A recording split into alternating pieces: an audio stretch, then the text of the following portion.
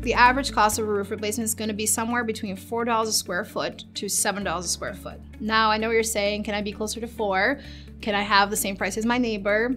The answer is no. The price that you're gonna get is the price that belongs with your property, because a couple of things have to come into factor. First and foremost, what does your roof need?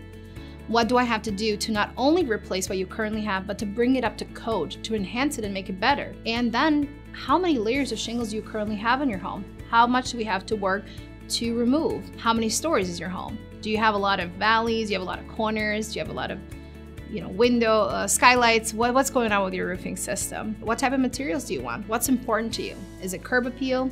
Is it product performance? Do you want top of the line, or do you want the average or the best?